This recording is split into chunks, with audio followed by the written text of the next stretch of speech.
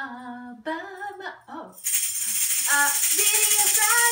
with ArtResin'd. Welcome to Video Friday. Dave's not here. He's picking up our daughter. So you have the luxury of me as your host. And please comment below if you'd rather have me on a full-time basis.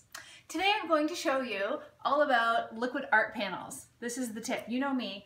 I don't like to resin the edges of anything. Personally, I like a nice clean edge.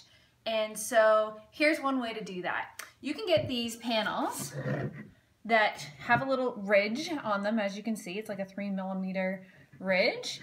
They come prefab just like that, and they're actually made for art resin. So watch and see how I do it. I have my pre-mixed art resin here, and I'm gonna pour right on top just like so. And that 3mm edge is just enough to hold the resin in. So why am I resining this? Why? Letter Y?